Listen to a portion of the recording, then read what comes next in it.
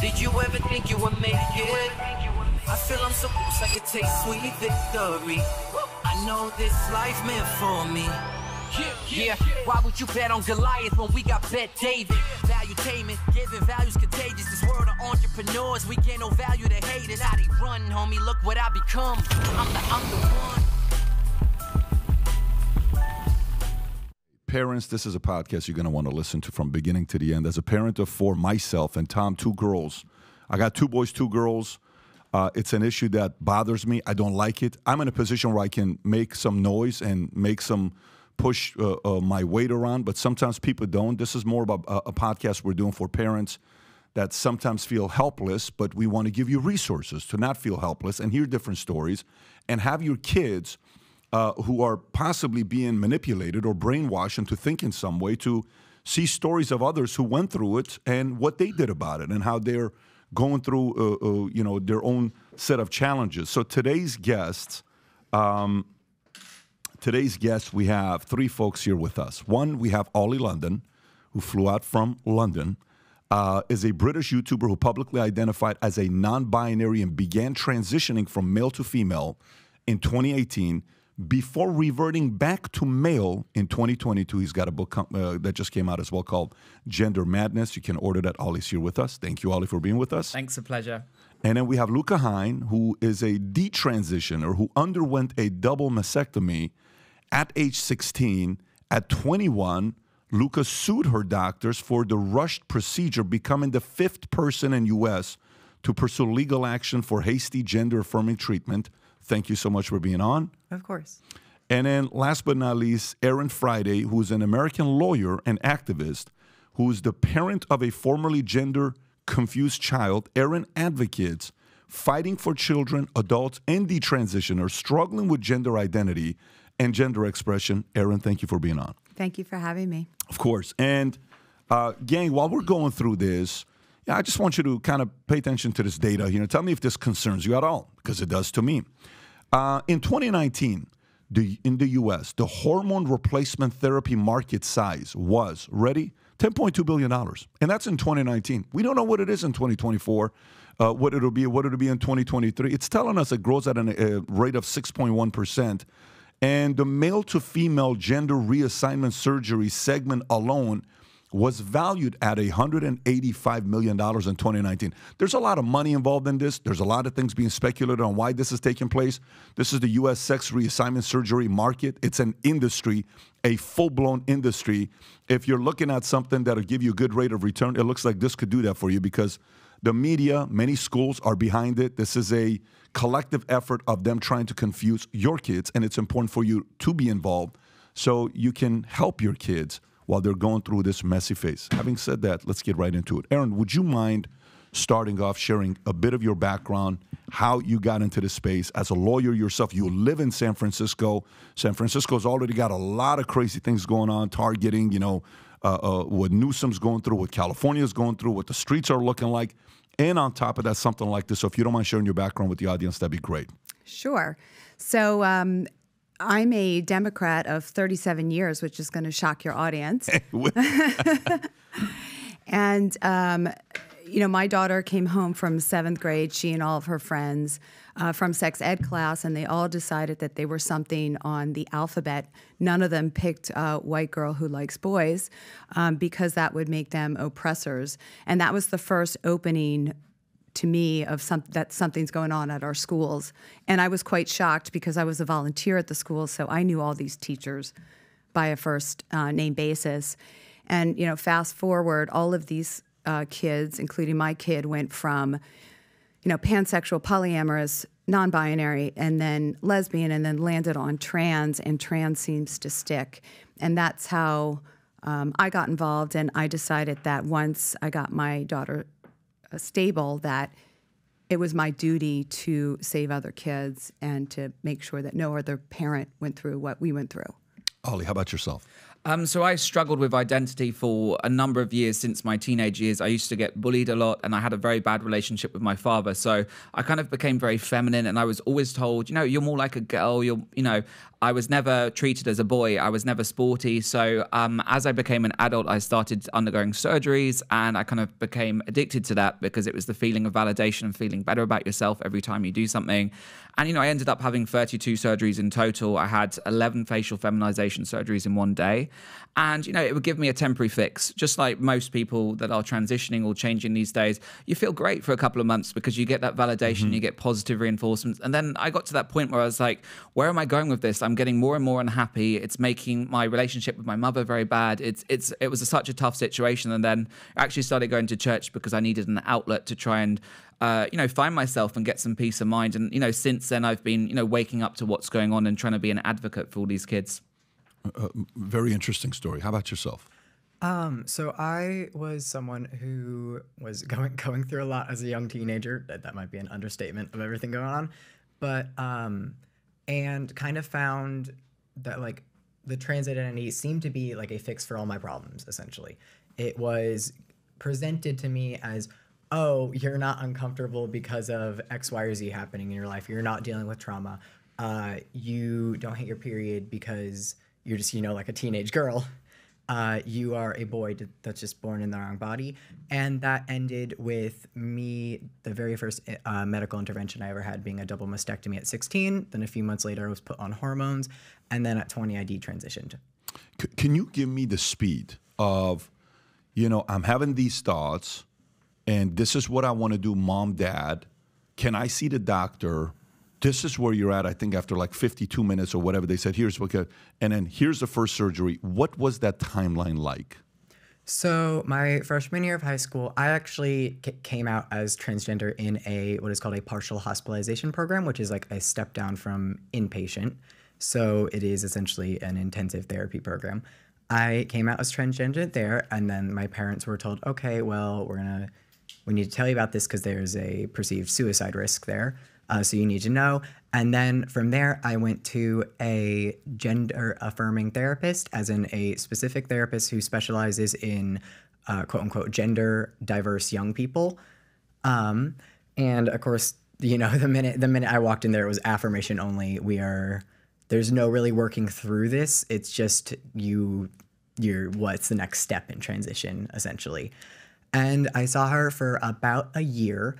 Because I would have been, 15 at the time. And then the summer when I was 16, that is when I had surgery. The summer when you were 16 is when you had surgery. So from the moment you saw the doctor, how much longer after the surgery happened? So the surgeon that we saw, who was kind of associated with the gender clinic, because my therapist was actually like, she worked with the gender clinic itself. So she was not a neutral party by any means. Got it. And so essentially why they went to chest surgery first is I was like, okay, well, I'm really uncomfortable with my chest. And so they were like, okay, we'll tackle the biggest issue first.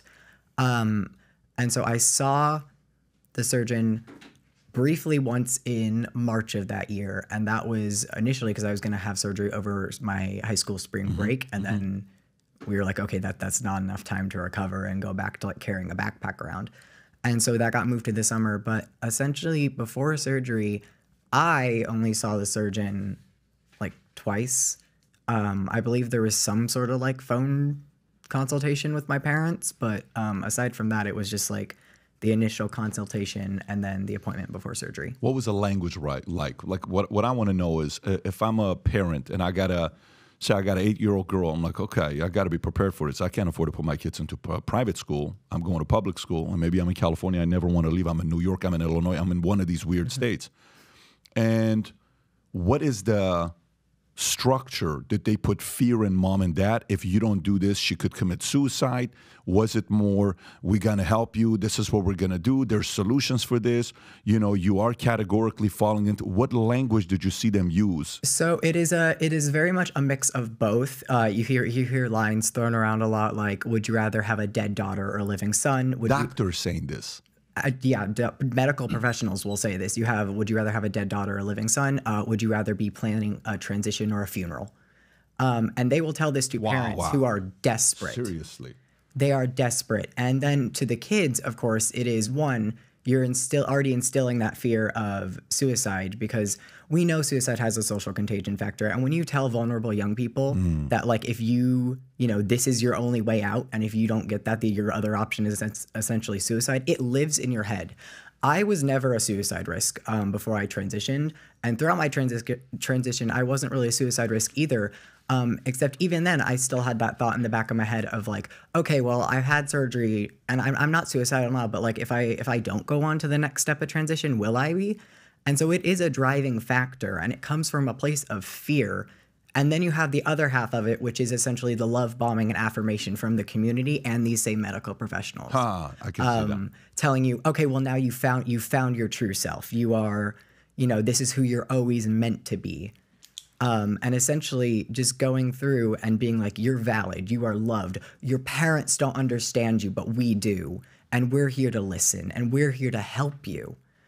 All while driving that wedge in between a parent and a child. When a child is going through something like this, they need their parents close, and they need to be building that relationship. And a great sign that this is not a necessarily kind and is almost a predatory action is the fact that if it was really, such a suicide risk, if it was really such a present thing, you would want these parents involved as much as possible, and you would be building that relationship of love instead of breaking down that trust. Did TikTok have anything to do with it or no? Because you're born in 2002, so you're 21. Right? So TikTok is still a thing in your life at the time if you're 16. I don't know if TikTok was... I believe it was called Musical.ly at the time. Musical.ly, yes. I was never on that. I watched a lot of YouTube. Okay. YouTube and Instagram. I was never... People like to point to Tumblr. I was never on Tumblr. Really just that, and also just like finding out about this stuff, because I will say I found out about a lot of this stuff because it came into prominence kind of right after gay marriage was legalized. And then all of a sudden the tone shifted and all these other words were coming up. And so, of course, I was in like junior high when gay marriage was legalized. And it was, that was kind of a lot of people my age is first, especially if you lived a little bit more sheltered or you're like in a little bit smaller school.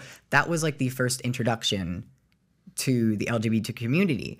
And of course, it was, presented as like, oh, well, love is love, all this stuff, And then after that was legalized, there was a like firm tone shift from, gay adults doing what they want and getting married like that, all of a sudden to the trans stuff. There's right to the trans stuff. And the theory about that is that all these like activist organizations, once gay marriage was legalized, they didn't have anything else to fight for, so they shifted to the trans stuff.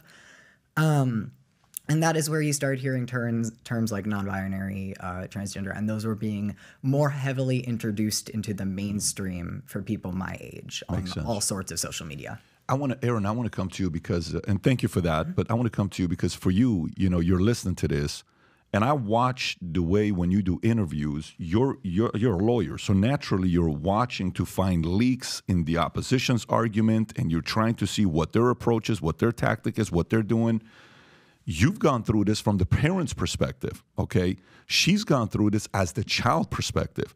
And Oli's gone through in a complete different perspective, right? For you, from the parent's perspective, what caused you to all of a sudden get a little bit more concerned and involved? Well, as soon as my daughter came out as trans, that was the ultimate concern. And also overhearing the school calling her by a different name and a different pronoun without involving the parent. I mean, that was red flag, red flag. And I understand what Luka's parents went through because I went through it. We went to different psychologists, different psychiatrists, different doctors. Every single one of them told me to affirm my child. I even had a psychiatrist tell me that my memory of my daughter being this girly girl from age, baby to the age of 13 was a false memory. It was so absurd to me. I was given the suicide stats too, 41%. And then I would query these, medical providers, so-called experts, and I'd say, well, tell me a little bit more about the study. How many people were in that study? What questions were asked? Not one of them can answer the question because no one had read the study. Well, I had read the study, and I found them all to be flimsy as all get out. But yeah, I mean, the pressure on the parents, I was also told my daughter would commit suicide. My daughter actually told me that she would commit suicide because all trans kids commit suicide. So the fear of the parent is real, and you have no one to turn to help you. You do this alone. So I understand when parents capitulate, because it's really a tough journey as a parent because everyone hates you. The teachers hate you. I had Child Protective Services come to my house for not affirming my child. I had the police come to my house. I have lost... What are you talking about? The police and Child Protective Services comes to your house in California. What are they telling you when they come to your house? So this is how it went down. So after, this is COVID. So my daughter's down the hallway from me. And I hear them calling her a male name and using male pronouns. So I call the school and I read them the riot act. I mean, I lay into them hard about they have no right to change my daughter's name. And they said, well, we need to be a safe space. Safe space? She's down the hall from me. She never stepped foot into that school. It's COVID. This is, freshman year of high school. I asked them, tell me one thing about my daughter. Is she tall? Is she fat? What color's her hair? They knew nothing about her. Wow. Nothing about her. While you're going through this, I'm trying to think, you and your husband, are you guys married at the time? Are you guys together at the time? Are you on the same page of what you are not for and what you are for politically, as well as with what to do with your kids? We are totally on the same page. At the time? Yes. So you've always been on the same page? Correct. Got it. So it's not like, because sometimes these types of things, like you heard about Dwayne Wade and his wife, right? Where Dwayne Wade, Miami, local, he moves to California because he feels safer for his kid transitioning. But the mom's like, what are you doing? Let's wait till 18 years old. So sometimes in these types of situations, mom and dad are not on the same page. So there's a leak to come in between, kind of similar maybe for, Oli didn't have the best relation with his father. That could be also a trend that you notice. But that wasn't the case with you guys. No, I was very lucky. So as a person living in San Fran, you're seeing that taking place. They're targeting your kids. What moves are you making? Are you playing offense? Are you sitting there saying, this is number one priority? I'm going to find out everything about this? Because you're not in a state that is on your side.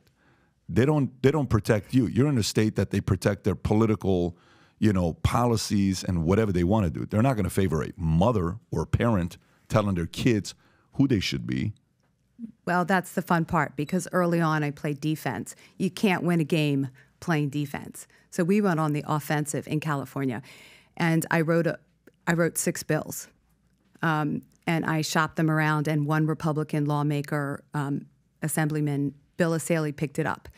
And we went on the offensive, and it's been really quite amazing to see that California is making this change. So we have parental notification policies that are being passed in schools now, and that's all because we decided to go on the offensive, and that's what we're doing, and we're going to continue to do that. That's why we're doing the initiative, is we can't play defense. And they should be actually afraid of us, because parents, we're powerful. If we all join forces, we are powerful, and we can stop this. Even in the most liberal state in the union, we can stop this.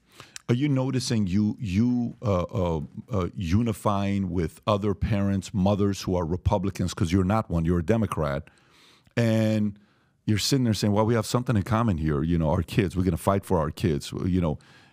Is it bringing, because offline you and I were talking, and you said, every parent wants this for their kids.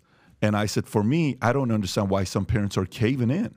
And they're like, it's almost as if it's politics before their kids. And you said, I don't think that's the case. You said it's something else, if you want to unpack that for the audience. Because to some of us, we're sitting there saying, well, that's, liberal policies. It's being liberal. If your kid wants to do that, let them. If they want to do this, let them.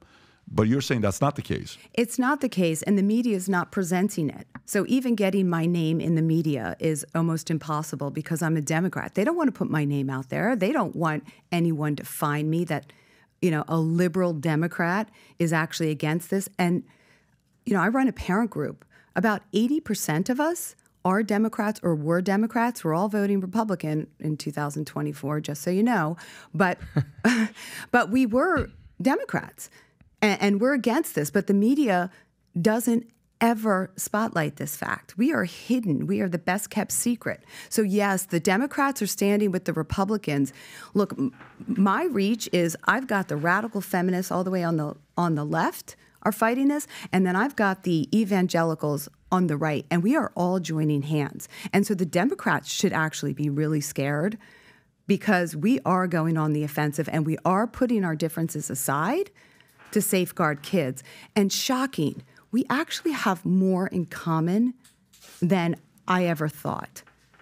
You know, hanging out with Republican groups, I'm like, actually, we agree on about 80% of the same things. They siloed us. They wanted us to think each other are monsters. We're not. We actually have so much in common, and we have to use that, you know, to stop this. Can I ask you a question? You mentioned about Gavin Newsom, and about 4 weeks ago, and I read it, and I read a lot of in the media that it was Gavin trying to walk to the center to getting ready for a presidential run, but he backed off a bill, a trans and parent notification bill. Were you involved in that? Were you lobbying on that? Can you unpack that? Because the narrative people heard Rob, that can I you pull read up that bill? that I read was, oh, Gavin's running to the center. He wants to look like he's in the center, and he also, you know, vetoed other bills about having, you know, self-driving trucks were okay, and it's all about a centricist. But it sounds like your fingerprints are all over what he did. Can you unpack it? Yeah, you're correct. We were fighting AB 957, which is a bill that would have forced judges to find that the health, safety, and welfare of a child, it's their best interest to support their transgender identity. Against the parents. Against the parents. Got it. And the reason, I mean, let's be clear. I'm really happy that Newsom vetoed that, and it was a huge win because this is what they were trying to do, and most people miss this. They looked at the bill and said, this is just in divorce. So in divorce, they're going to favor the parent who affirms the child. But when you tie those three words, health, safety, and welfare, to supporting a trans identity, now you just made it child abuse. So parents like me could have had my child taken because I wouldn't transition my child. So it was bigger than that. It's actually, you know, the opposite of Texas. It would have been penalizing parents who would not transition their kids. What Gavin Newsom knows and what I know is that when there is a divorce situation and there's one parent supporting the transgender identity and one that's not, the parent who is supporting the trans identity always gets the kid in California. That's already happening. This bill was going to add to it to make it, you know, child abuse. So if you're disingenuous, that's your custody hack. Exactly, exactly. So he was, you know, they were trying to go through the back door. I know Scott Wiener. Scott Wiener was the author of this bill. I watched this guy. I studied this guy. I know what they're doing. I read everything in California. But let me just talk about one bill that Gavin Newsom did approve because it's the scariest bill I've ever seen. It's AB 665. What this bill does is it's state-sanctioned kidnapping. 12-year-olds. If you're 12 or older, these kids can run away to a state-run facility, residential facility, with no claim of abuse on their parents. For no reason, for any reason, they can run away and they can get housed away from their parents. Wait, you call it state-sanctioned kidnapping? Yes, because the state is allowing a 12-year-old for any reason to take off from their family and go live in a residential facility. Did this approve? Yes. So Gavin Newsom signed that into law. That is a terribly frightening bill. So in the world of trans, it goes something like this. You've got a 7th grader who goes into their school counselor and says, I'm trans and my parents won't support it. Okay, would you like to stay in a residential facility? Would you like to stay away from your bigoted, hateful family? We'll send you to this facility. And off the kid goes. And you said, let me interrupt you. For people listening, between the lines here, you said, and there does not have to be any record of abuse or something that the child has reported or maybe got a family member to help report a parent. 0 on record, they can walk in and do this. 0. So this is the blowing up of the family, and this is taking the child when the child is 12 years old, and we know what happens when they go to these residential facilities. What can parents do to fight that? Well, there's going to be a lawsuit against that bill. So I need people who have kids that are ages 12 to 17 to reach out to me because we need to line up the plaintiffs. We need to fight that bill quickly in the courts before 12-year-olds can just walk out the door and parents don't see them again. There's a couple things here, folks, if you're listening to this. Every parent, I would recommend, if you're dealing with anything, you can ask her direct questions. You're on Minnect now, right? I think you talked to Lisa. Lisa, you can find Erin on Minnect. Rob, if you can put the link in the chat as well as in the description for people to see it.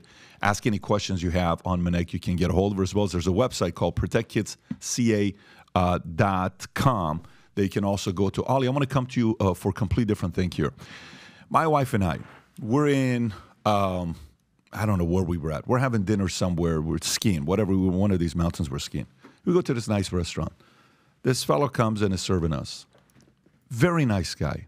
Extremely attentive. I love great servers who are paying attention. I don't need to tell them, Arnold Palmer 80-20 iced tea, and it comes back, it's 80-20 lemonade. Just small little details that I like. Okay, refill, constantly refill. Doesn't let the glass stay empty for more than 2 minutes, and then boom, comes back and does it, right? And I'm like, so, tell me about yourself. Yeah, I'm this, that. And then all of a sudden he opens up. He says, yeah, well, I'm gay and all these things. Oh, okay, cool. So I said, tell me about your relationship with your dad. Oh, I hate him. Tell me why. He did this, that. Everywhere I go, I'm a pattern guy. I'm a numbers guy. I'm curious. I ask questions. And one of the common trends you'll notice, especially with a boy, is a relationship with father that's either not there, it's missing, or when the boy was going through certain phases in his life that he was confused, that person wasn't there, fatherless homes. What was that experience for you as a young boy? Not today, as a young boy when you're going through where at some points you needed to talk to somebody, but you didn't have anybody.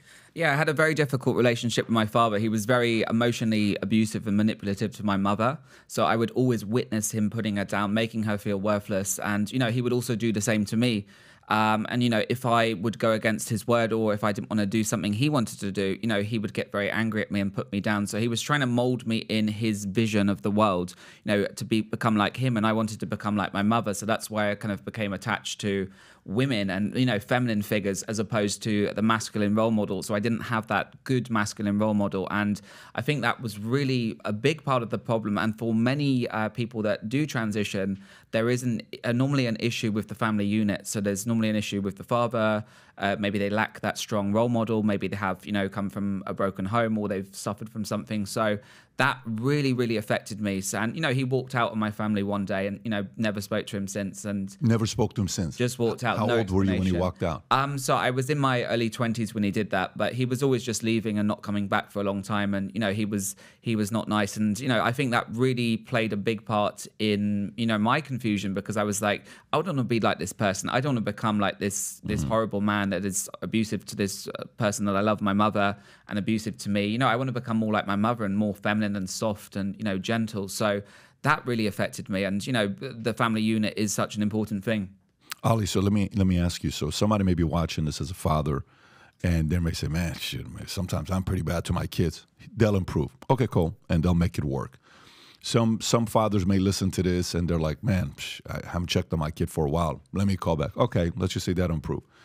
But, some people who listen to this, and they say, that's right, my dad wasn't there, and he hasn't been there, and he was abusive. And the only person I ever experienced unconditional love from was my mom. And I want to be feminine, and I want to be this.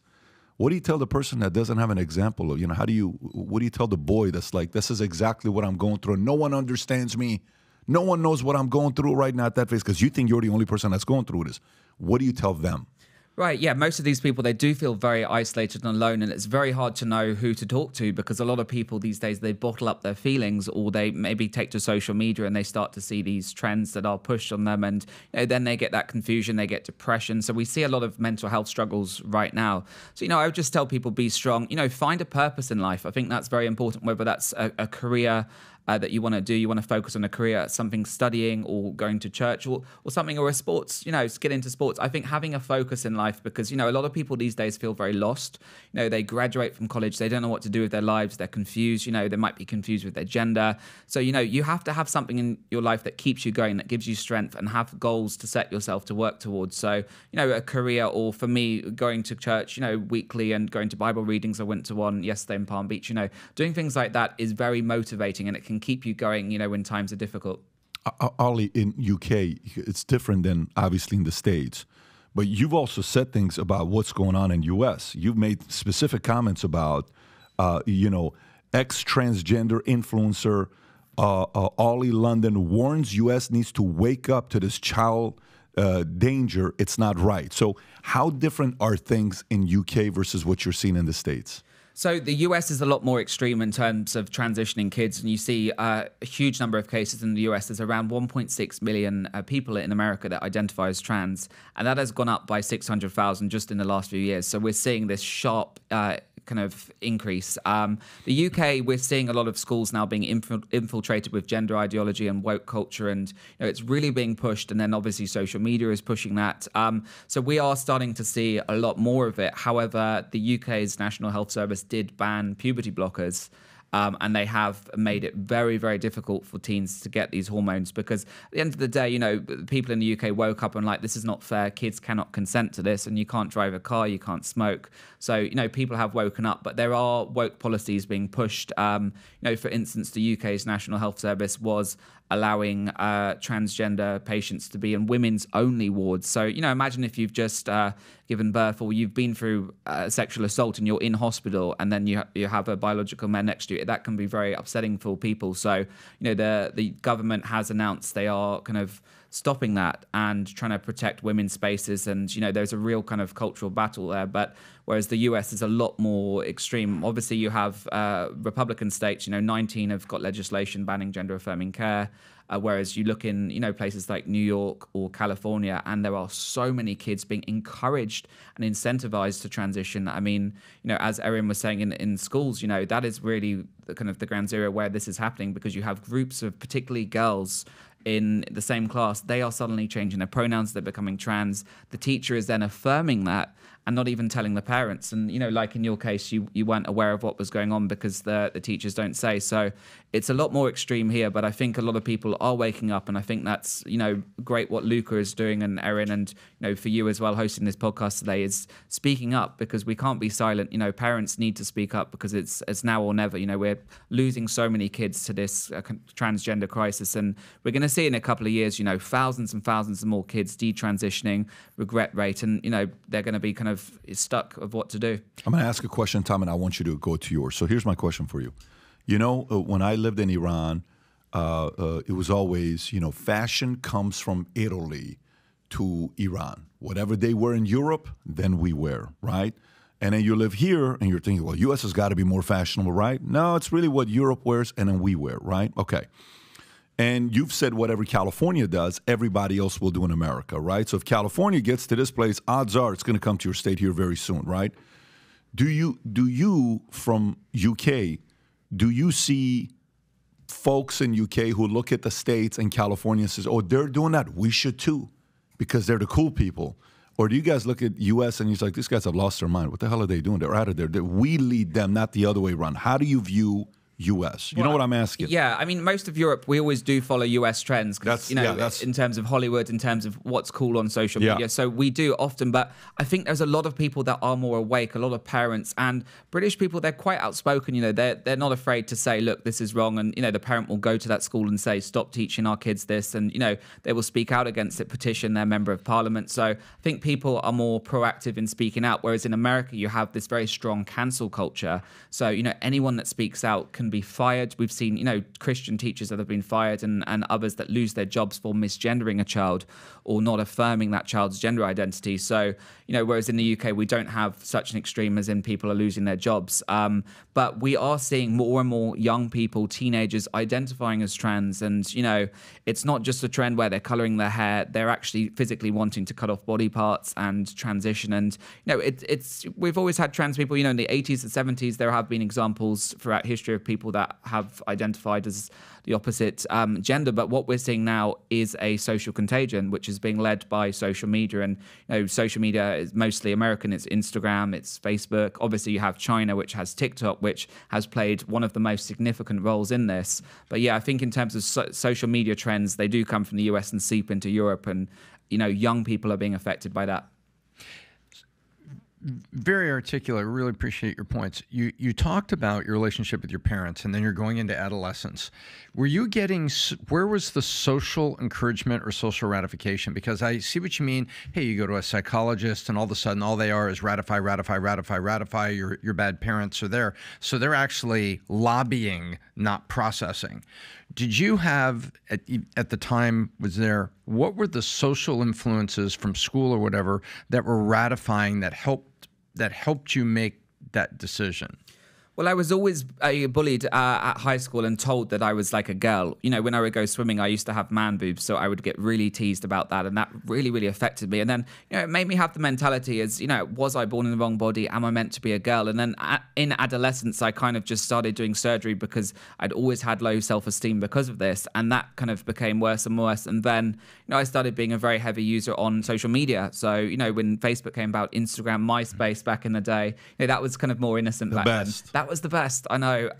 So yeah, and then within the last 5 years, I became very addicted to social media, and obviously, TikTok came around 2018, and that was when I really started to push myself and think, what, let me do this transition, let me change my gender. And then, all I start to see is videos online, and you see somebody that transitions, they suddenly get praised, they get love, they get validation, and I was lacking that, and that was a big part of it. That's very interesting. We had a gentleman on a couple of weeks ago, Bob Woodson, that does a lot with at-risk youth.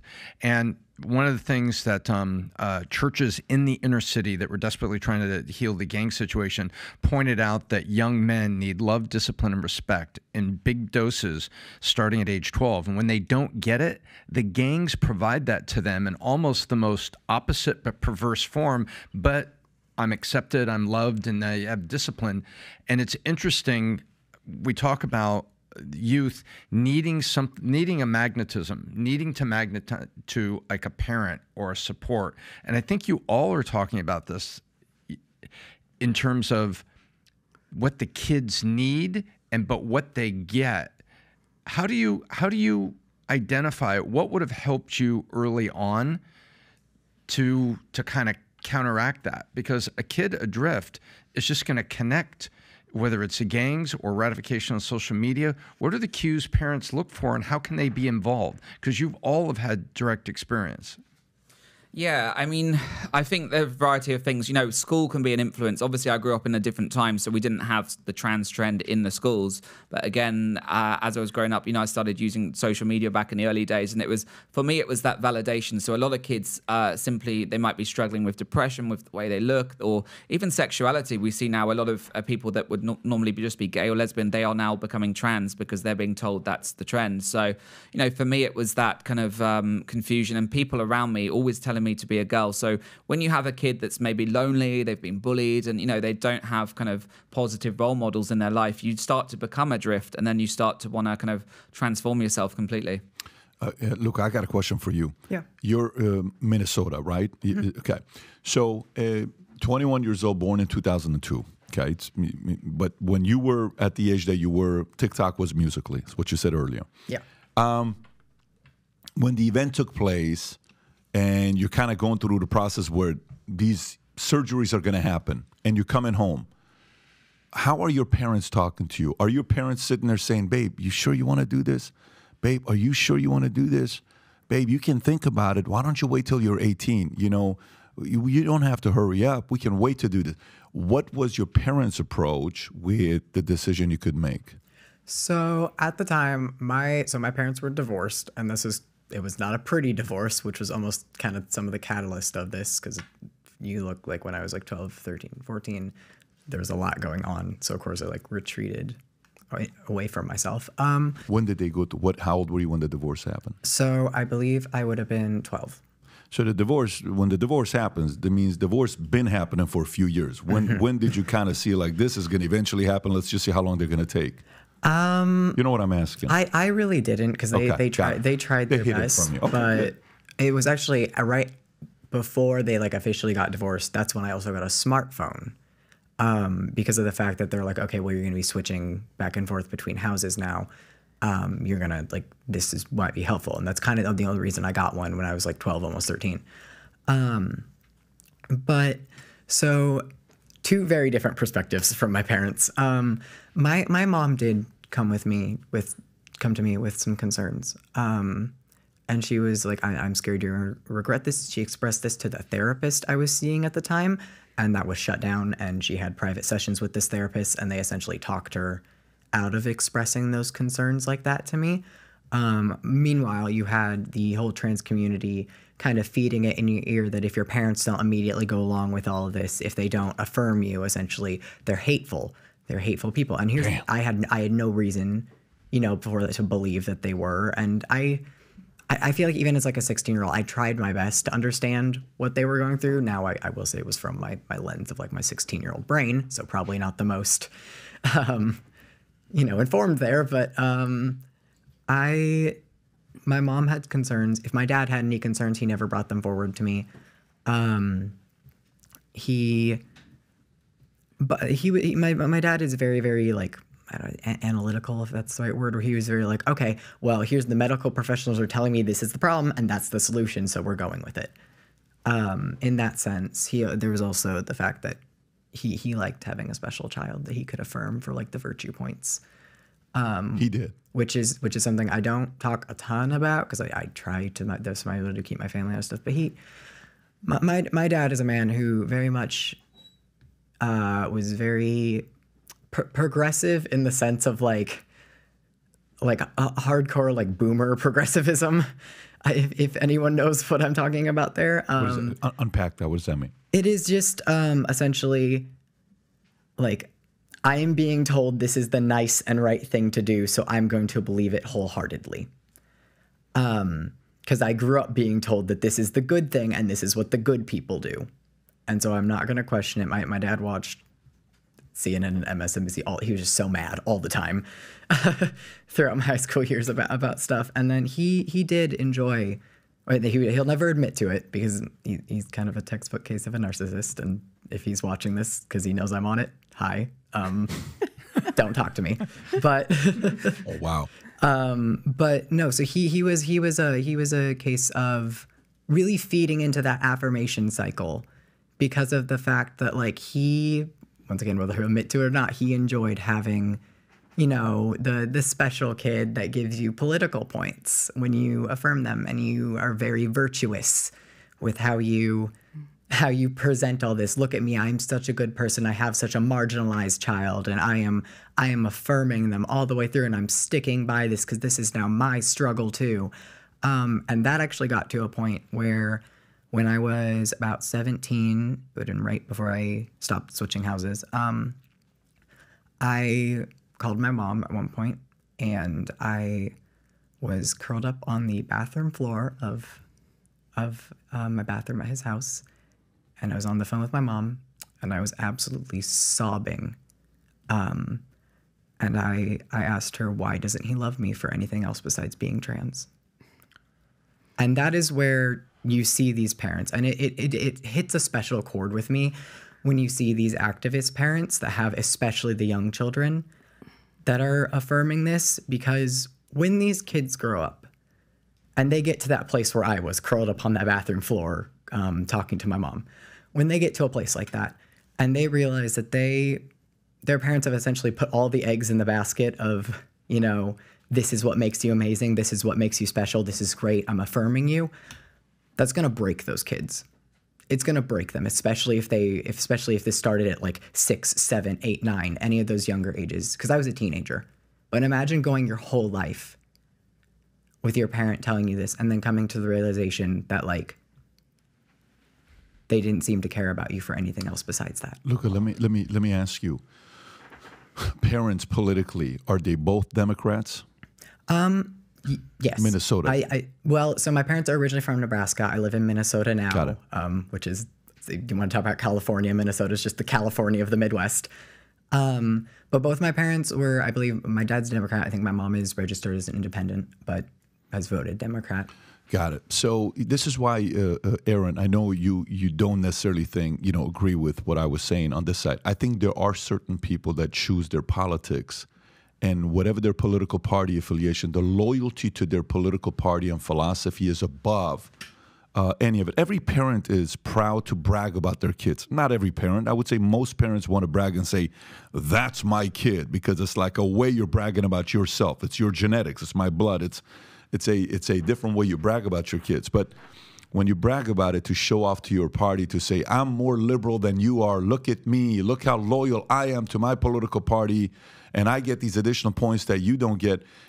Being the fifth person that chose to sue the institution that helped, got you to transition, are you all finding each other?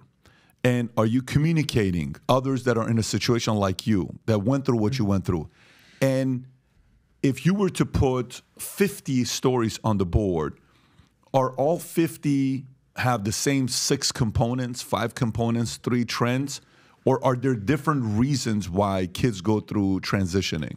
I guess add a mini asterisk to the parent thing it tends to be a certain personality type that this kind of ideology appeals to feeding into their ego.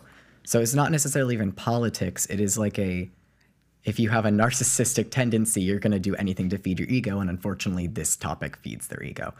I've met a lot of the other detransitioners. I've met most of the other ones that are filing lawsuits, and it's really is amazing because I know like the concept of diversity gets harped on a lot now because of how it's implemented. But detransitioners are truly one of the most like diverse groups of people I have ever been around. We're from different backgrounds, different races, different religions, different political beliefs, but all through all of our stories, there is a thread of these certain things that happen, and it's just woven in there, and that's kind of what is pulling us all together. There's a thread of events such as, family life problems, sexual trauma, internalized or external homophobia, all of these things, just general being uncomfortable in puberty, social media, and being like influenced by this stuff to feel accepted. But all throughout all of it, there's a young person in each of these stories that just wanted acceptance and just wanted to feel loved and wanted. And unfortunately, for a lot of us, that came from a very predatory place in our lives. When you hear that, what do you think about it, Erin? That is really truthful. So I run a parent group, and all I need is the parent to give me the age and the sex of the child, and I can guess the story. And the story, I'm usually spot on. So when a parent comes in and they have a female teenager, I can say, not in the cool crowd, into anime, watch too much porn, hides in their room with social media. Like there are patterns, and they're so obvious to us. If it's a boy, I've got a different pattern. These boys are highly intelligent, usually Asperger's on the spectrum somewhere. They're usually uncomfortable around girls, never had a girlfriend. So there's these really stunning patterns that we see day in and day out that the doctors seem to just ignore. So we see them. And Luka's right. It preys on the vulnerable kids. These are not the kids that are great at sports or in the popular group. These are the kids that are fringe and outliers and are looking for a tribe or are looking for love from both their friends and sometimes from their parents. And then they can opt into this stardom. I mean, when you are a quote-unquote trans kid, you are celebrated. You become the it person, even though the kids still shy away from you. So you'll see a boy who will become prom queen or homecoming queen. He's not invited to the after party. But, all the kids are celebrating this boy in a dress, but it's all a false celebration. It's interesting you say that because we're starting to see people waking up to this. Bill Maher woke up, and Bill said, that he was alarmed, and he did a little monologue on it, that he said Angelinos, which is people from Los Angeles, he says, I'm starting to see Angelinos at cocktail parties speaking with pride about having a kid that's transitioning, and they're like, oh, what drama, as if they're just talking casually about some topic, and him being very alarmed by that. You just talked about patterns you can see in kids. What patterns do you see in parents? Well, like Lucas said, narcissistic parents, parents who want to, there is a political component of it. Democrats, liberals, how liberal can you be? You're so liberal that you're accepting that your child is actually the opposite sex. That's it's a badge of honor, right? And these parents can show how woke they are and accepting they are on this. So yeah, there's a lot of narcissism. You see the parents who are parading their quote unquote trans kids around. That's especially the little kids. Those parents are as narcissistic as they come. They're sick though. These are sick people. They have issues. You can say narcissistic all you want, and we can call them all these other categories. Let's just simplify it. You are sick. You have issues. If you are using your kid to advertise, as a prop, hey, look who I am as a parent, you have mental issues. You're the one with mental issues, not your kids. You're using your kids to fill your own gaps. I don't have any forgiveness for them. For the parents who are parading the young kids around. I don't have any forgiveness. They are foisting this on these children, and they are using these children as props. You can listen to every parent who says that they have a trans young kid, and the stories are all the same. My son played with Barbies. Big deal. I played with trucks. I would just add to that also is one of those things when you think about these adults who are very affirming, and you give it like more than 2 seconds of thought. Why would you want to be the adult that when a young person comes to you and they are distressed and they are saying every single thing is wrong with me, down to my very being, down to my very body? Why would you be the adult in the room to look that kid in the eyes and say, yes, you are right, everything is wrong with you, and we'll take you and get all this stuff done to you to fix you? Why would you be that adult? How is that loving or caring?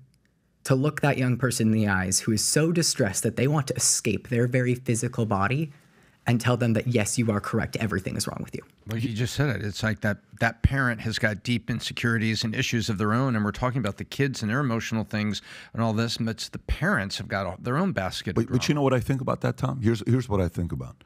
Again, off camera, we spoke for 2 minutes, and I feel like we had a podcast off camera. To me, I said common sense.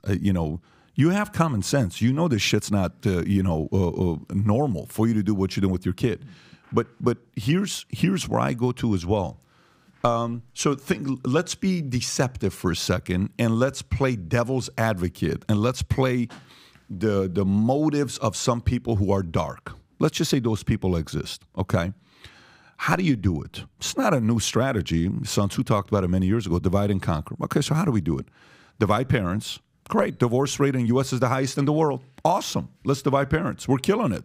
That's not the case in China. It's 3%. It's not the case in India. It's 4%. We're at freaking, whatever. What's the divorce rate in the U.S.? If you pull it up, it's absolutely embarrassing. So let's divide parents. 1, bingo, we're winning. Number 2, let's divide sexes. We're doing that. Let's divide them. Let's pin men against women. Freaking awesome. Look at these guys. They hate each other. The feminist movement, greatest thing ever. Women coming out seeing the enemy of the state number 1 is men. This is who we're. Let's wage a class war. Let's make the poor hate the rich and the rich hate the poor. Let's do that. And then what happens? Protesting, destroying businesses. The people that create jobs, they're destroying small. They go, look at this. We're winning. This is so awesome. And then you got to also kind of, get values out. The fewer, like, I'm watching this interview with this guy. Rob, do you have this interview with this child molester who is being interviewed, and he's giving us clues on what he does? He says, I look at kids who are not close with their parents, who don't have a strong father figure, I'll send you the video here in a minute, so we don't have to play it. It's not a big deal. But one of the things he talks about, this is a guy that did 12 years, 2 or 3 years in jail, and he went in for being a child molester. And he's being interviewed. He agrees to do an interview on what his strategy is, okay?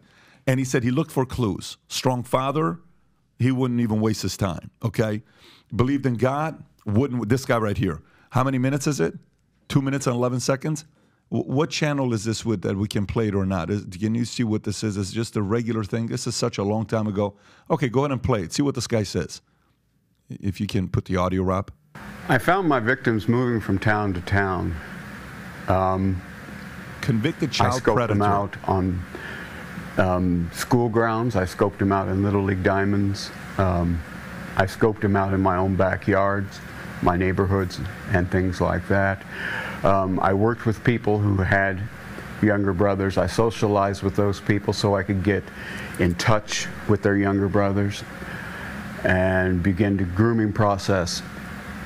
And eventually, it would take time, but I knew what I was doing. It was all calculated. I mean, this is nothing that happened overnight. You know, I knew, and I planned it all. It started out where I would move from one town to another. When I got located in one town, I would, you know, survey the children in the town to see. It was always a small town. It was never a big one. Because big towns have big police forces, and big police forces tend not to be very friendly. Small towns have small police forces. You know, they probably never even heard of a child molester or a sex offender, or never even had to deal with one. I knew that. At least I played upon that. And I got involved in Little League Baseball because I knew from my high school days that I could umpire Little League Baseball. I could umpire baseball. I was good at it. I was good at refereeing basketball and other sports because I could not play worth a crap in high school. But I enjoyed the sport so much. You can pause this, Rob. This is not the clip. This is a longer interview. One of the clips he talks about what he looked for. But this is the thing that I think about. If a father or a mother caves to this nonsense, you don't really have core values and principles that you stand by. Because a person that has real, true values and principles, you can't break them. The person's going to be like, no, I'm good. I'm not going to do it. Yeah, I'm not okay with this. So the same way they divided between men and women, the same way they divided between husband and wife, the same they divided between the job creators and the people that, the class war that we're talking about financially, is the same way they're saying, hey guys, we don't need church in schools. We don't need prayer in school. We don't need to believe in a God. We don't need to. So I need to believe in LGBTQ is what you're saying, but I don't need to believe in God. Got it. So your God was replaced by this LGBTQ nonsense, and then gradually you go in there, and if you are able to get me to not believe in God, what do I no longer have? I no longer have faith, a community of people that no longer have faith, whether the Bible is true or not, whether Jesus is real or not, whether your faith is real or not, I don't have faith anymore. The moment I don't have faith anymore, you have a crack in the argument. I can get in there and play my manipulative game. But if a group of people have faith, how do I go up against a community like that? So I see a lot of this trend as well happening, because think about it this way. You're a liberal, you said 36, 37 years. I don't know what the timeline was, 30 plus years. Democrat. You said you're not voting Democrat in 2024. That's what you said. You said you're voting Republican in 2024. But how come you don't notice Republican parents being okay with transitioning? Doesn't happen that often. It's few of them. How come it's mainly Democratic parents that are doing this? I'll come to you in a second. How come it's mainly Democratic parents that are doing this? What is typically if you were to say which one has a side that believes in God more or less, generally it's going to be more Republicans that believe in God than Democrats. Okay, so if you're a Republican, you probably go to an institution where somebody's preaching every week and they're given a certain set of values and principles. Then you eventually are like, well, that's kind of my value and principle as well. Then you're not going to let somebody bully you, and you're not going to break. And like, there's no way we're going to be doing something like this to our kids. I'm going to stand firm on this. But Democrats, you're probably not going to a church on Sunday. You probably don't have a certain, religion. Not all. I'm not telling all. I'm purely talking percentages. This data is out there as well. So it's an easier target to go after. So if an institution wants to go after a community to transition their kids, Democrats are the best targets. Republicans are the worst. Go ahead. I think you were going to say something, Luka. I was just going to say, well, you talk about religion, and when you look at how essentially this entire social movement, whether it be the trans things or the surrounding little bubbles that are kind of tied to it, it fits what these people see as essentially a non-theistic religion. So a religion where there is no God, but it fits. You've heard the phrases trans kids are sacred, trans people are holy. You are going through essentially all of these steps of a religion, except you do not have a God that you're praying to in the end of this. They are worshiping every day on social media because they've made this their religion. This is dark. And you can see in the fervor that they talk about things that they believe it. It is, and you have people like James Lindsay who talk a lot about this. He was just at a conference we were at this past weekend. But essentially the entirety of modern day progressivism, especially in like my age, like college, I'm 21, so like college kids age. This not only do they not have a religion, they've replaced it with this being their religion. And when you think about it like that, that is a lot more sinister because that is a lot more that you have to break down to even have that conversation. And that is why you see where they don't have that conversation. No debate is a phrase that is used on this topic a lot. There is no debate because they believe in their heart of hearts that they know 100% what they're doing is right. And that is a quote from a direct doctor who put a clip out on Twitter saying that. They believe it. It is not, they don't care that the science is awful and weak and very low evidence. That doesn't matter on this topic because they believe in it. By the way, you're in college right now? I am not. So I had to take a break last spring because of health issues caused by my transition. I had to pull out because I had joint pain and pelvic pain so bad I couldn't get out of bed. But honestly, best decision I've ever made. I went to a school where the medical students during their white coat ceremony called biological sex an oppressive construct that needs to be dismantled. I had a professor tell me that Charles Darwin's theory of evolution is directly responsible for generational trauma. I don't think you guys realize just how bad it is. However bad you think it is, it's worse. By the way, it's crazy. I'm sure you're thinking our conversation this last week with, you know what I'm talking about. Yes, I do. So go ahead, please. Well, and also, I mean, if you think about transgenderism, there's a gendered soul. This is what they say, that there's a gender essence. So they're actually, transgenderism is a new religion. It's based on faith in intangible, and you are a true believer. We hear that terminology too. You are a true believer. And detransitioners are just the apostates, and boy, oh boy, do we get treated like them. To the point where in some like reading lists that have been put out for what would help detransitioners, you have cult deprogramming books in them. Like that is something that has been recommended to me over and over again. Like, have you ever read books by people who have escaped a cult? That might help you.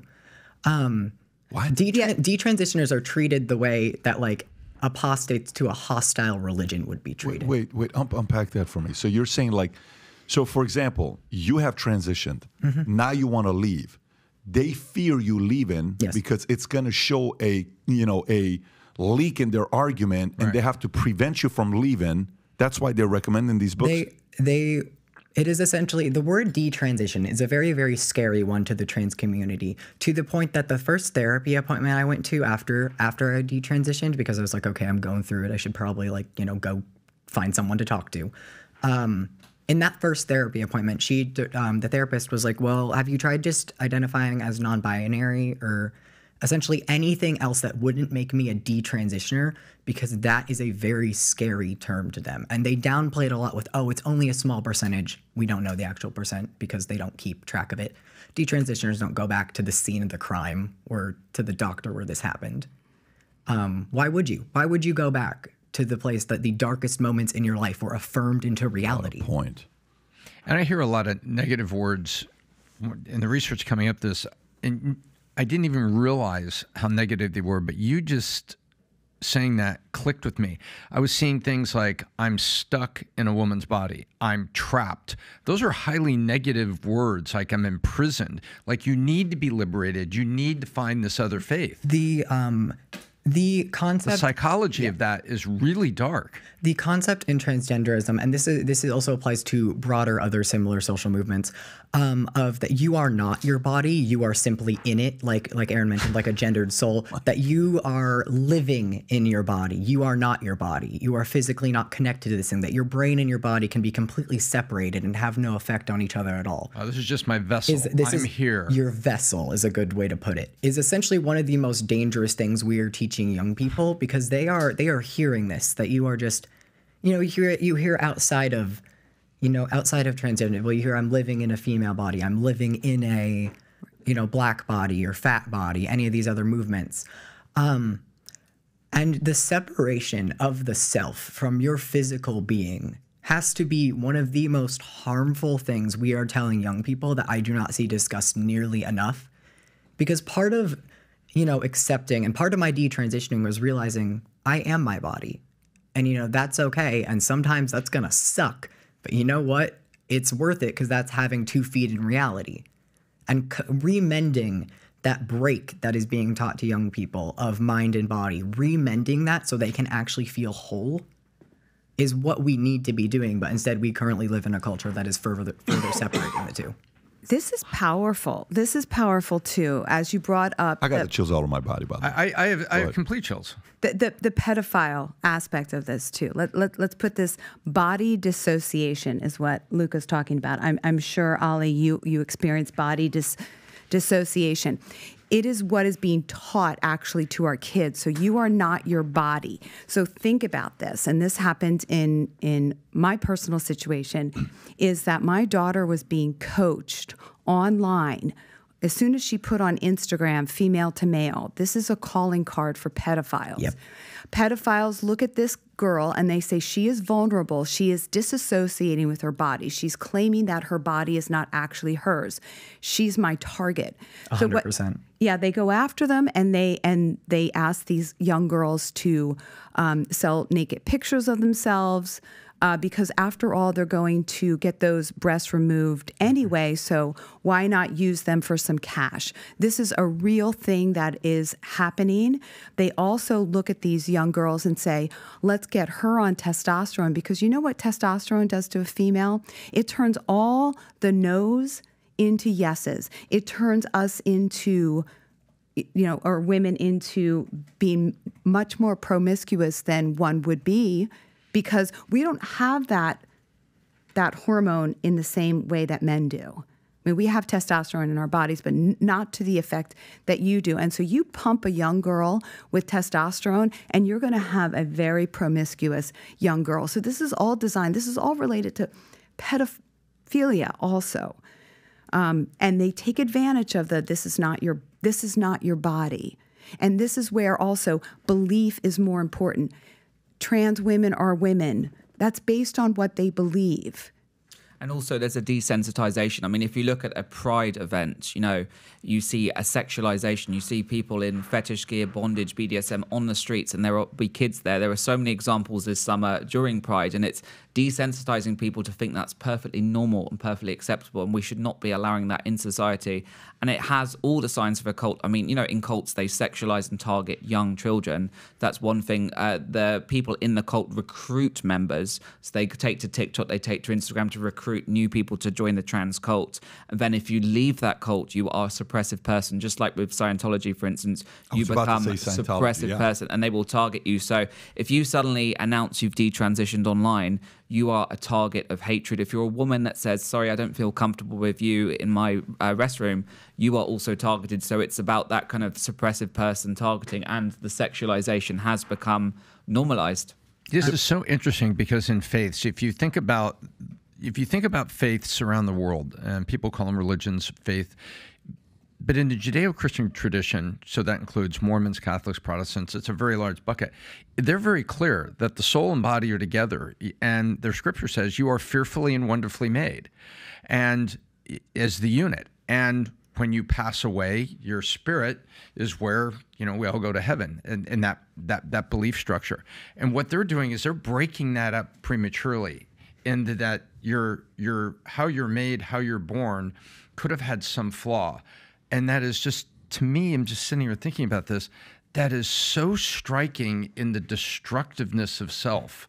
No wonder suicide follows in these percentages, because you're now somehow conning them into believe that how you were born was somehow a mistake, rather than there's a goodness in you that needs to be found. And in the Judeo-Christian tradition, the most important 3 days: the day you're born, the day you decide to follow God, and the day you find out why you're here and what you're going to do as you do so.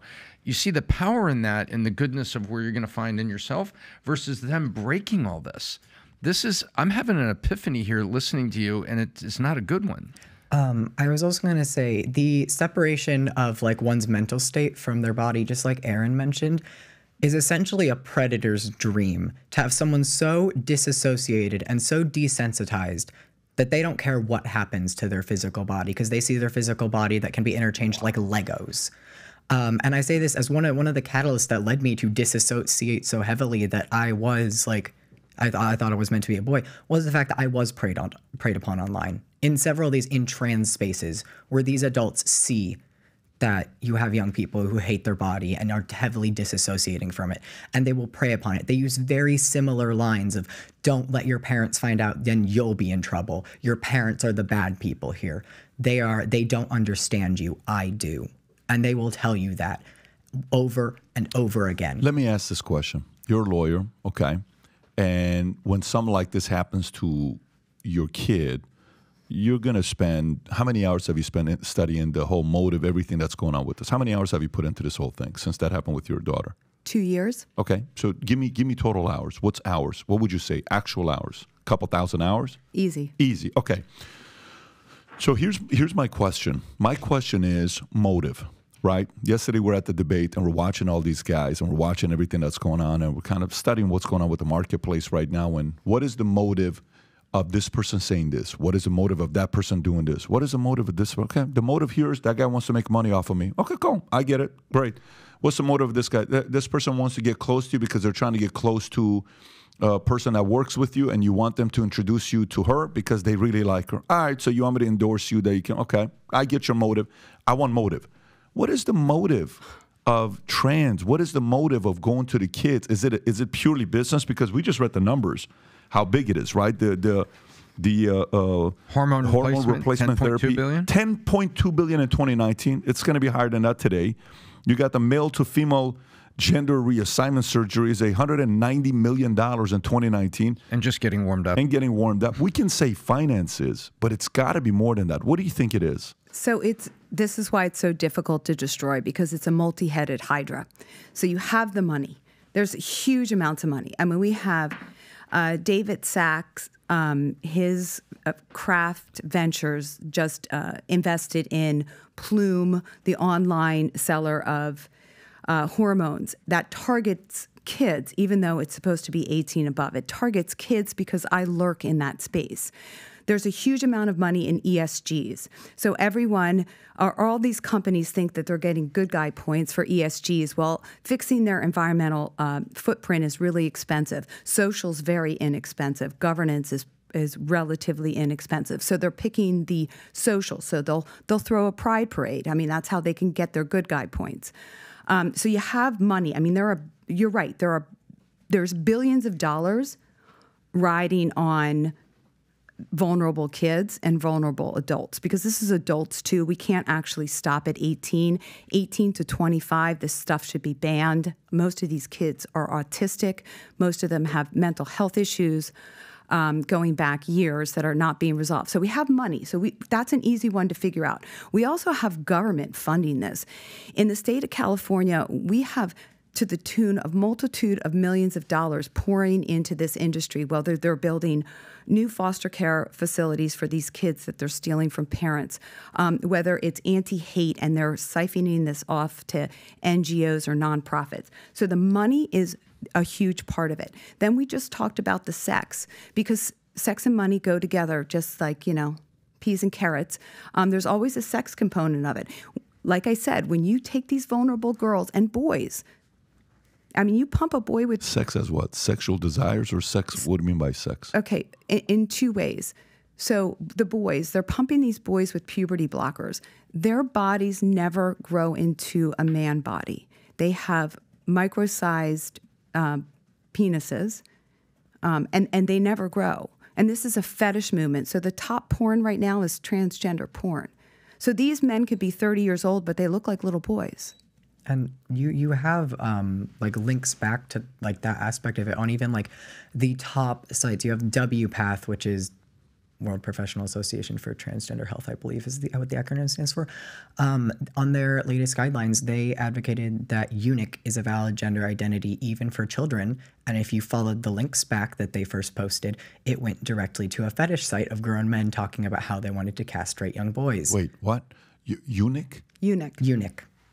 For real, for boys. So a castrated male, essentially, is what a eunuch is. Yeah, it goes back to history where the Egyptians wanted strong men to protect the queen, but they would castrate them so that they couldn't hook up with the queen. And you have the top World Professional Association for Transgender Health, so WPATH. Then their latest guidelines were advocating for eunuch as a valid gender identity. And you linked back. And you checked the link on it that I doubt it's still up now because I'm sure they tried to wipe it. Did they keep it up? No, it's still there. So we have sex, money, we have culling the herd, we have eugenics, because we had a detrans awareness event.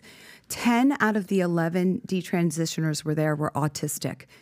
If they went through with their transition, they would all be sterilized. So let's cull the herd. Remember, Planned Parenthood is the biggest seller of cross-sex hormones, and Planned Parenthood had its genesis in eugenics, sterilizing the deplorables, the unwanted, the poor, the mentally unwell. So you have that aspect of it. And then we have queer theory, which is the destruction of everything that's normal, the destruction of the family. When my child was going through this, she was told to call me by my first name so that I was no longer mother, so she could separate. This is designed to blow away everything that is good in the world. We see queer theory going on right now. When you see all these protests in support of Hamas, this is queer theory again. It has to keep queering. They have to keep finding something that's good and destroy it. Destroy the family, destroy the child, destroy education, keep destroying. It's designed to keep snowballing until there's nothing left of our society. First Amendment being destroyed. But why though? Actually go why? Because, okay, these same people that want to do this, they also want to make money, okay? If you destroy society, you're no longer going to make money. You're going to lose a lot of your money. Why would you do that?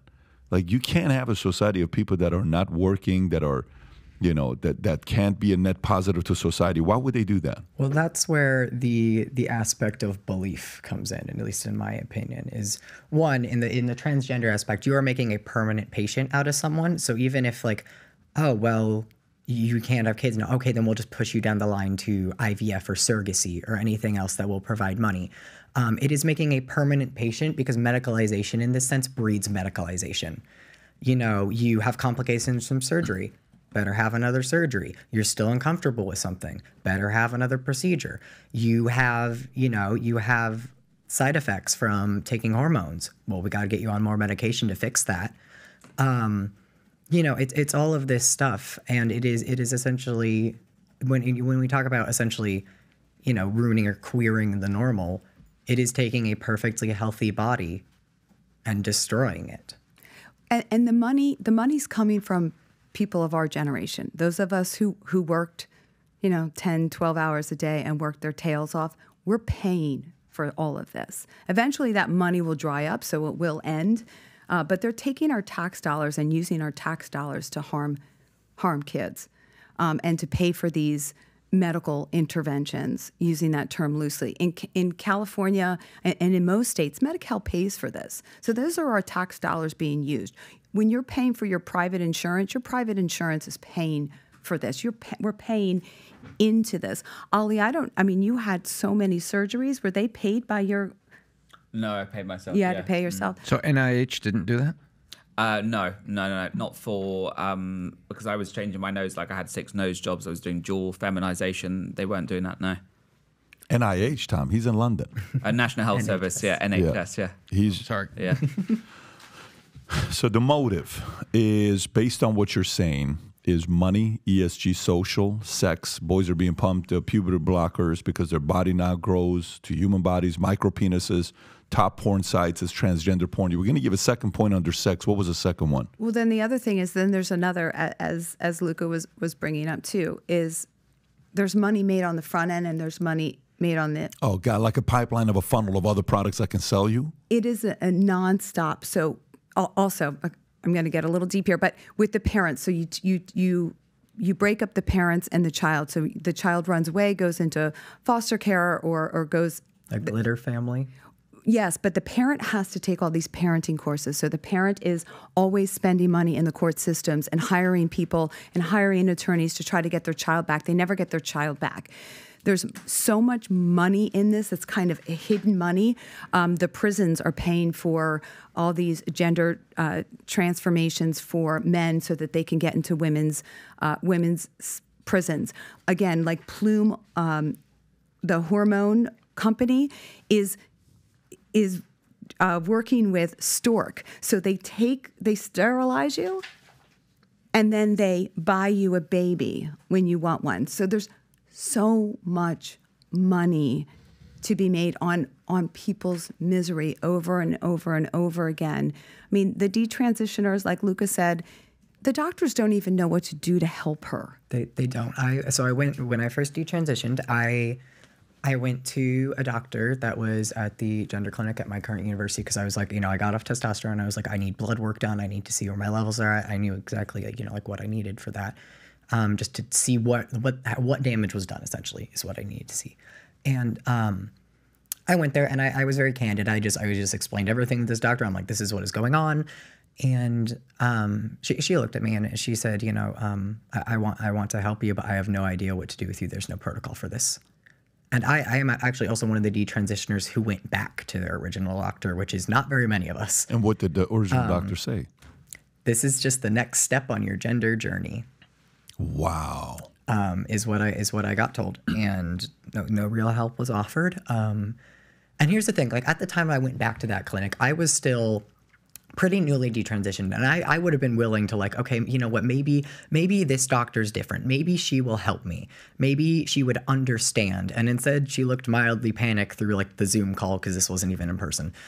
She looked mildly panicked that I even brought up that I didn't think I could consent to this stuff at 16 with all my mental health issues going on, and told me that this is the next step of my gender journey, and then I had to pay for the Zoom call appointment, which was a lot.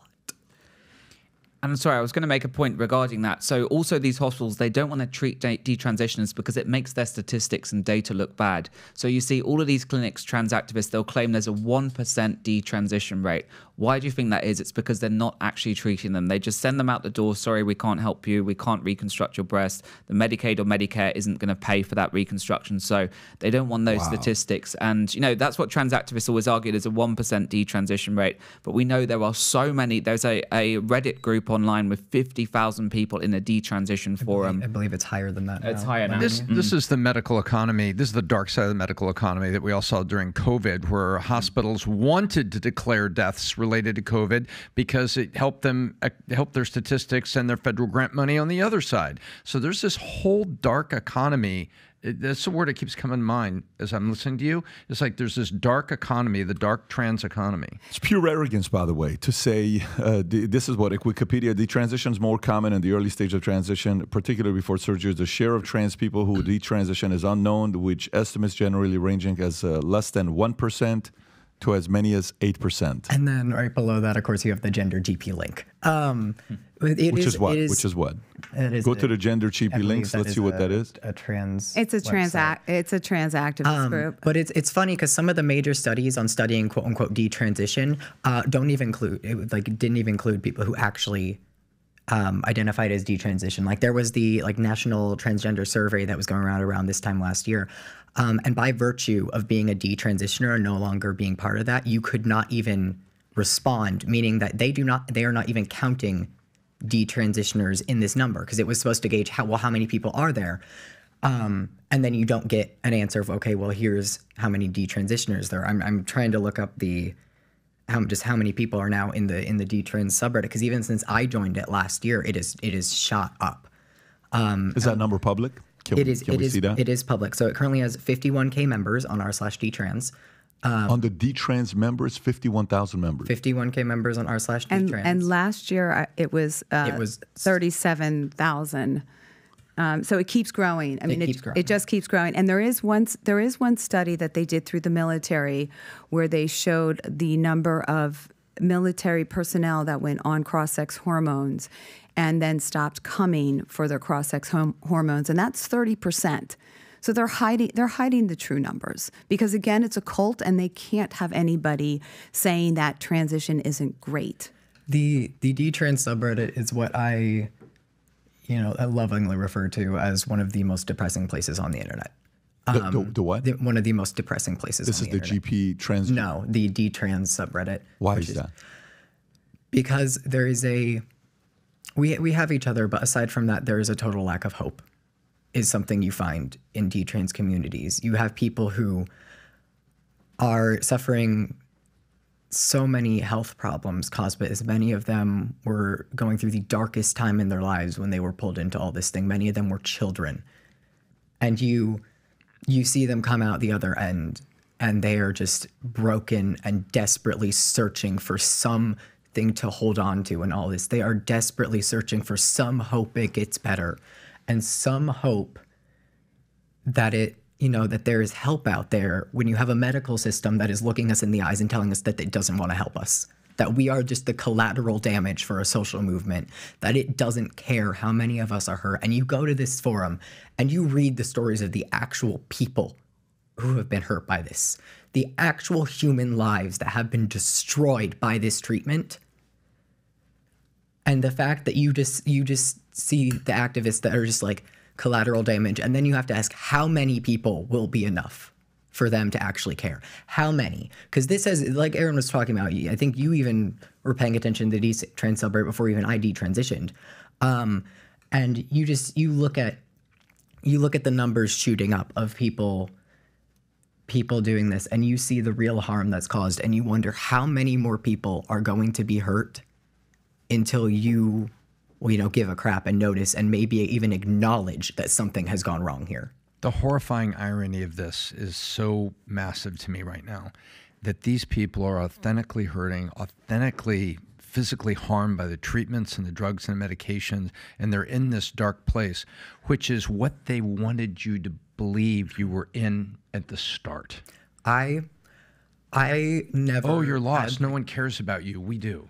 I never was truly suicidal until I detransitioned and was having to deal with the real consequences of things like joint pain so bad I couldn't get out of bed last winter, of things like pelvic pain so bad I was curled up in the fetal position on the couch, until realizing that I may have destroyed my chance completely of having children, until realizing that parts of my body are gone, that there was nothing wrong with.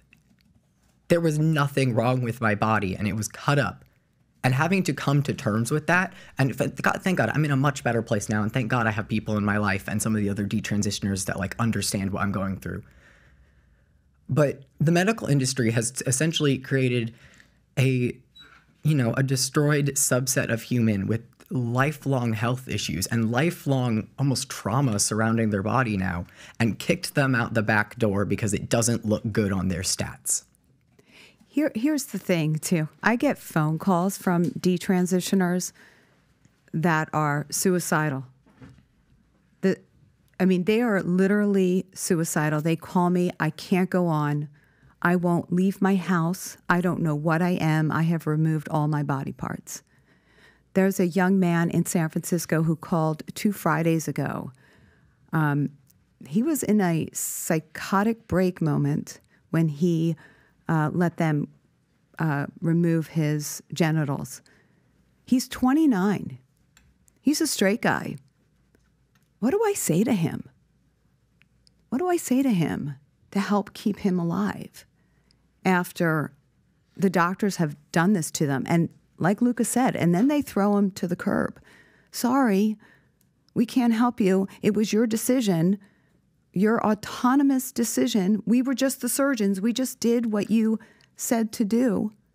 I mean, these doctors need to be held to account. First, do no harm.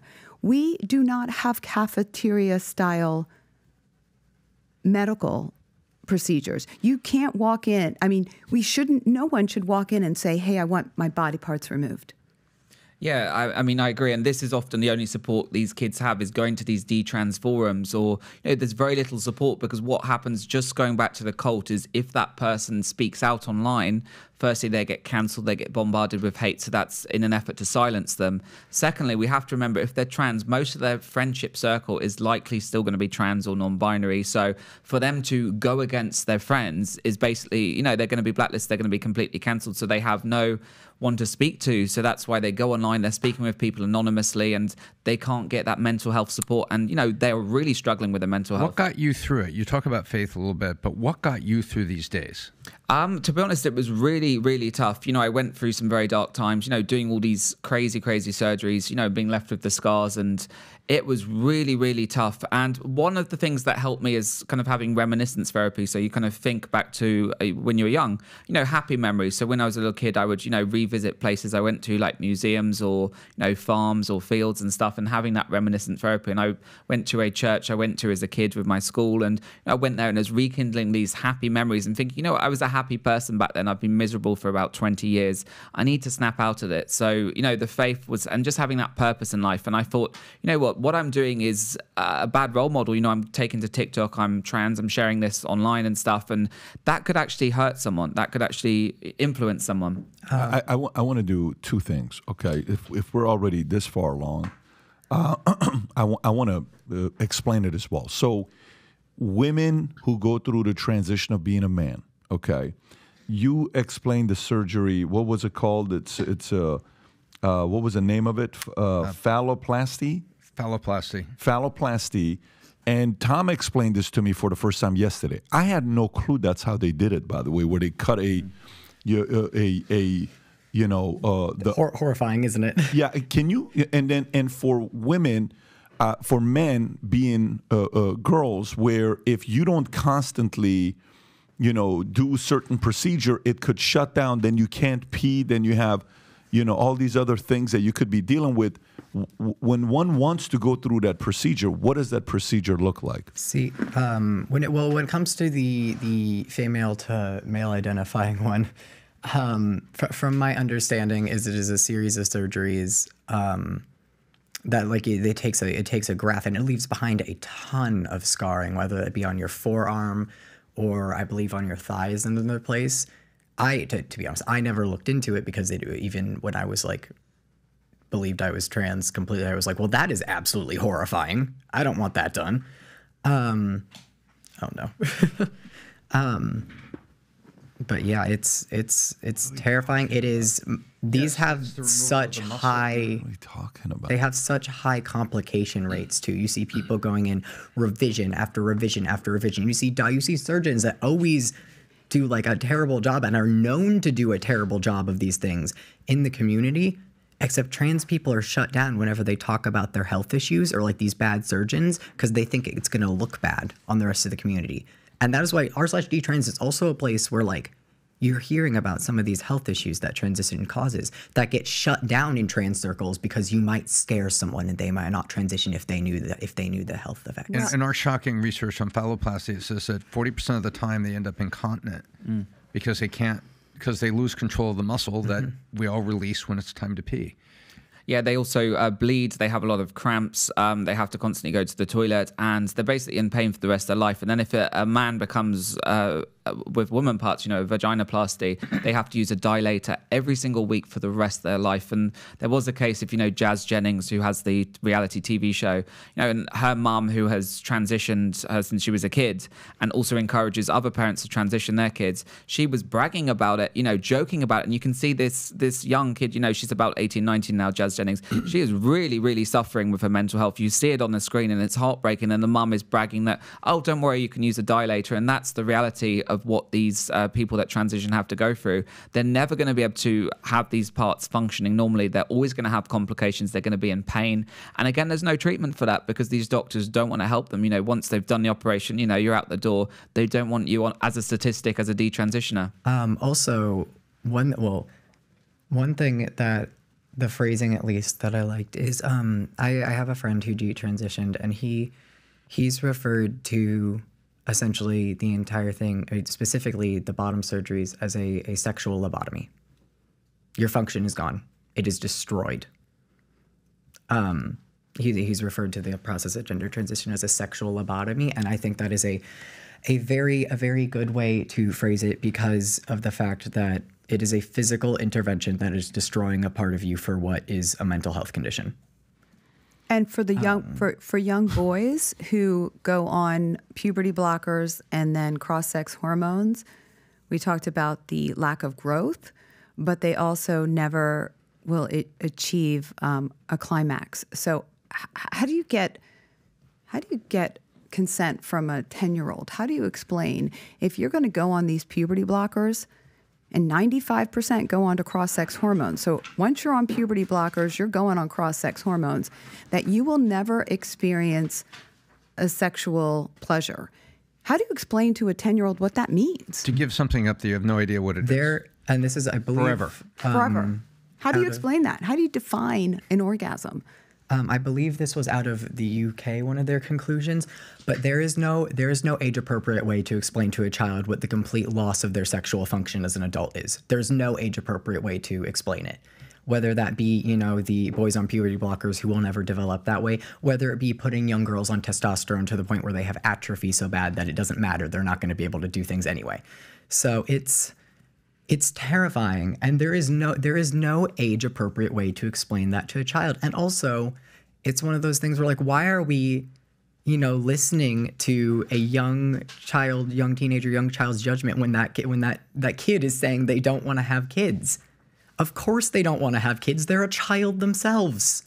They haven't gotten a chance to grow up and know what that means. And we are destroying not only their sexual function, but their fertility before they have even gotten a chance to mature and get to the point where they can have the long-term decision-making to decide if that is something they even want. Yeah, I mean, to me, it goes back down to the responsibility of the parents. And these parents have issues. They sincerely have issues. They need to be diagnosed to see what they're going through. Now, some of them that are just worried and they're like, oh, my God, what do? I don't want my kid to, you know, kill themselves, suicide, totally get it. They have the fear, but there's a certain responsibility that lies on the kids. So I want to read this to you, okay? Here's a list of states where transgender surgery on minors is banned. We have 50 states in U.S. Only 18 states ban it. That means 32 states don't ban it. These are the states that ban it. Alabama, Arkansas, Arizona, Florida, Georgia, Idaho, Indiana, Iowa, Kentucky, Mississippi, Missouri, Montana, Nebraska, South Dakota, Oklahoma, South Dakota, Tennessee, Utah, okay? States where transgender surgery is approved with parental approval. New York, California, Massachusetts, Alaska, Illinois, Minnesota, New Mexico, and California have made strides in protecting access to care for transgender people. States where transgender surgery is approved without parental approval. Let me read this to you, folks. States where transgender surgery is approved without parental approval, okay? Oregon allows minors as young as 15 years old to have sex reassignment surgery without consent from their parents. California allows children as young as 12 years old to receive taxpayer-funded transgender treatment and services. Is this serious without parental consent, California? Following states is a list of states that have a state law that bans transgender students from participating in sports consistent with their transgender identity.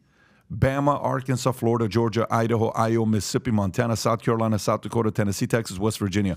You keep going through these, and you're sitting there wondering, here are some places where schools can refer to students by their preferred gender without notifying parents. California, Chicago Public Schools, LAUSD, DC Public Schools, Baltimore City Public Schools, San Francisco Unified School District, Portland Public Schools, Seattle Public Schools, in Virginia, Fairfax County Public Schools, Montgomery County Public Schools, this is in Maryland. You read this stuff. Are these people losing their minds? Completely. And I need to comment on this because I'm going to comment it in pieces here. Let's be clear. Almost every public school in the United States is hiding social transition from the parents. Even in the state of Florida, they're still doing it. They are doing it in all the red states, too. They're doing it in the blue states. They are taught, they are trained that parents don't need to know if their child is gender questioning. This is across the board. You can go onto their websites. You can see that they're claiming that children have privacy rights, which they don't have. In the state of California, 12-year-olds can transition on the state dime as long as they run away. As long as they're in foster care, then a 12-year-old has power. So this is why, this is the whole tie-in to that law that I talked about, why the government wants kids to be running away, because as soon as that child is 12, they have self-determination. And same thing in Oregon, and a lawsuit's being filed against the Oregon law for 15-year-olds. What you talked about is so important, why California needs to end it in California, because all those red states, those 18 states with bans, all of those children can run away to the state of California and become a foster care kid and get these gender interventions.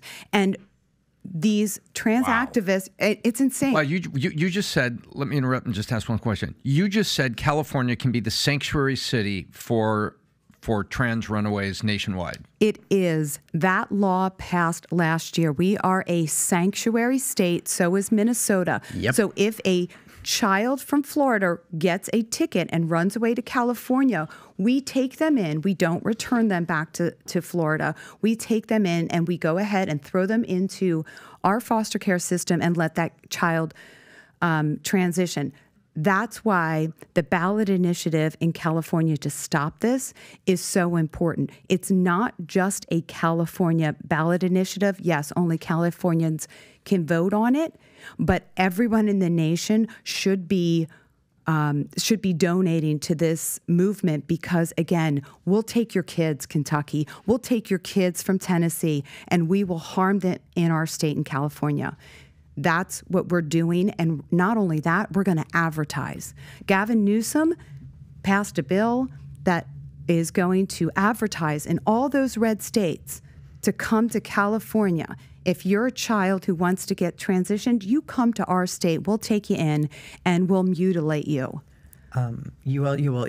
Minnesota is also a sanctuary state, but you already hear it in these states where you have the laws passed protecting children. You already hear it from these activist parents. Well, we're going to move to Minnesota. We're going to move to California, as if the states that are banning this would miss them.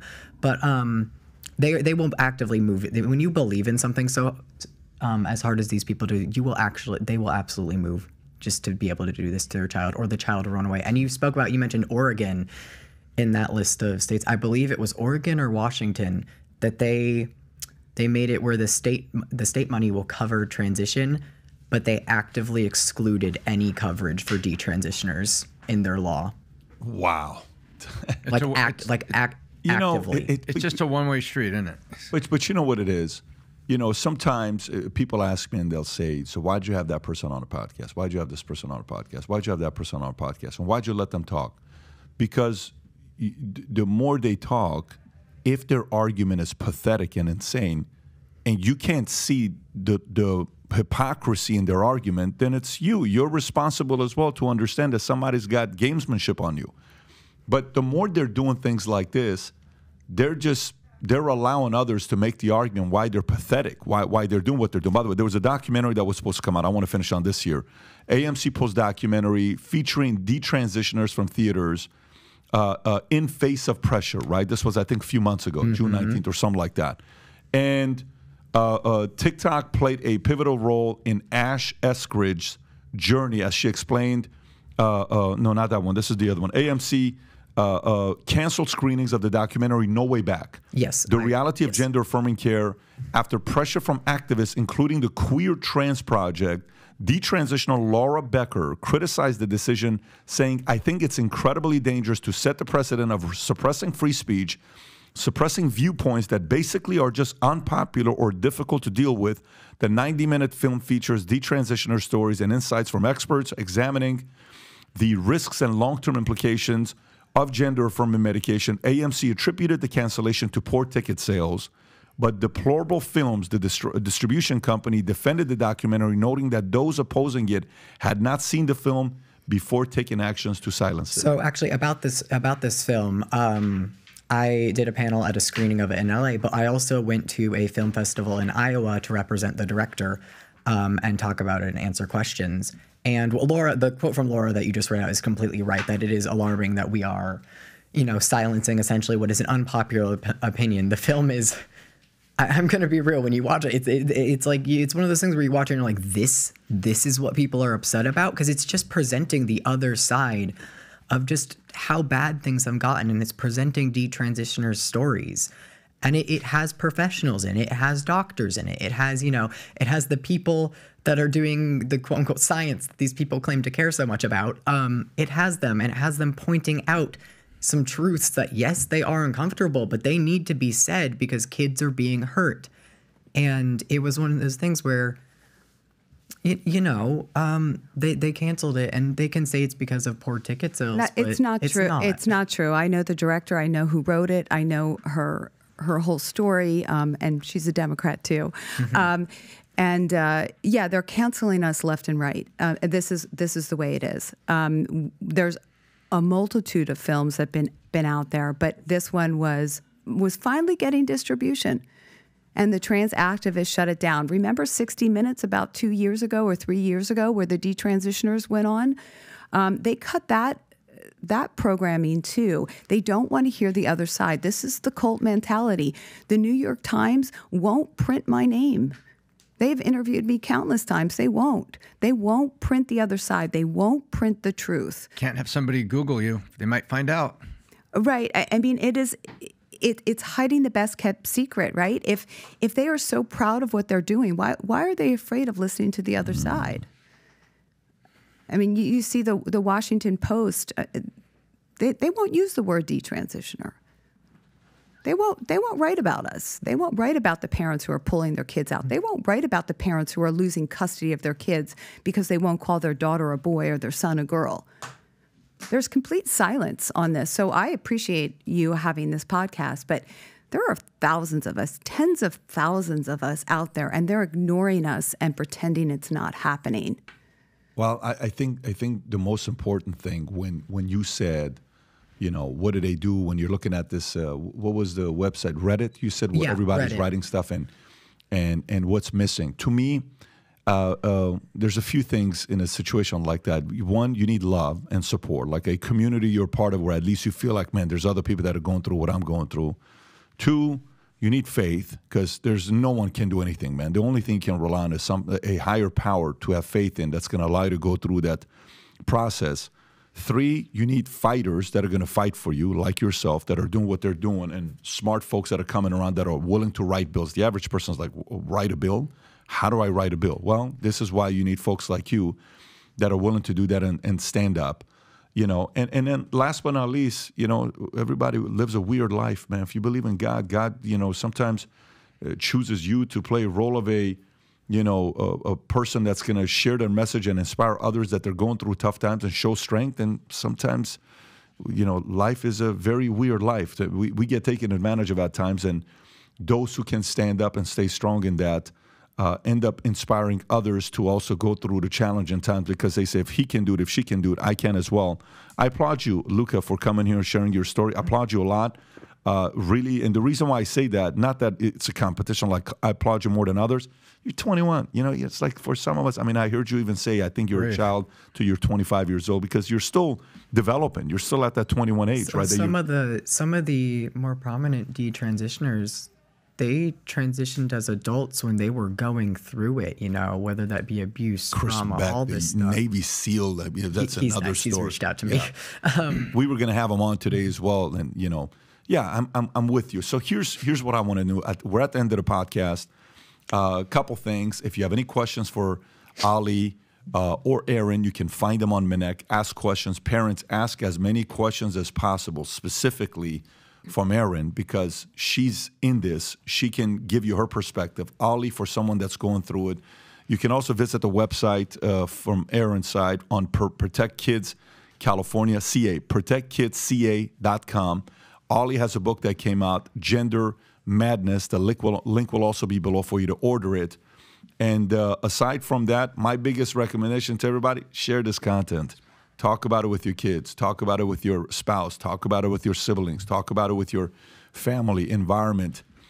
Get more of these types of conversations going. And if you're running another big podcast and you got kids, you're worried about it, why don't you invite them as well to come and start talking about these things until mainstream has no choice but to have to talk about it. We're seeing right now podcasters are starting to have more power than mainstream anyways. You know, the days of mainstreamers having that monopoly are behind us. There's many ways to get the message out. Once again, thank you so much for coming out and sharing your story with everybody. Appreciate you guys. Thank you. Thank you. Take care, everybody. Bye-bye, bye-bye.